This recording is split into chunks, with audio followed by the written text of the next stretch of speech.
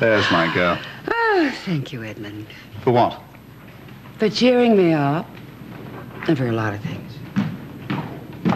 Don't you hear the alarm bells going off, Edmund? You should. It's dangerous to get too close to the Baroness, much less open up to her. Someone did not have a very Merry Christmas. You know, and I have to warn you, Edmund, you're with a woman who swears she wants what's best for you and then loves watching your legs get cut out from under you. All right, that's enough. You got what you wanted. And what's your plan, Alexandra? Alan hates me. Would you excuse us? Give us some time alone. Alexandra. Please. All right, now, Olivia. Sit down, please, and calm down.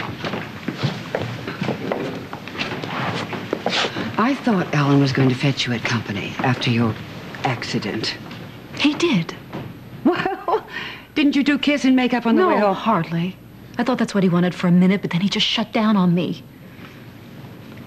I swear. I don't know what my brother's thinking Why don't you anymore. give me a break with the innocent act?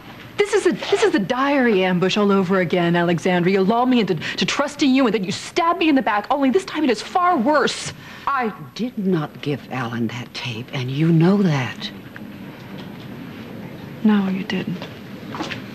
Well, I'm sorry then if this ruins your image of me as evil incarnate. You have wanted me away from him from the start. No, at the start.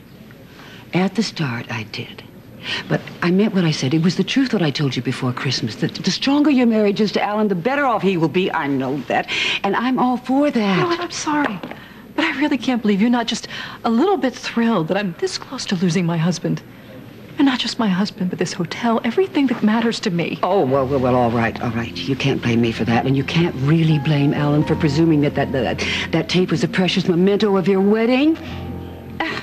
Olivia, it was precious to you. Why else would you keep it?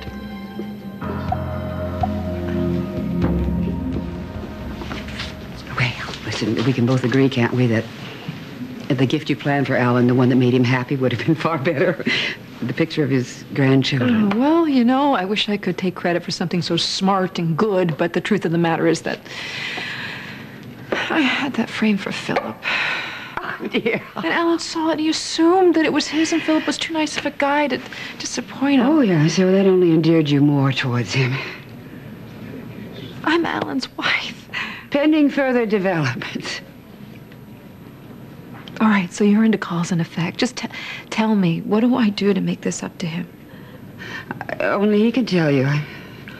You're going to have to ask him.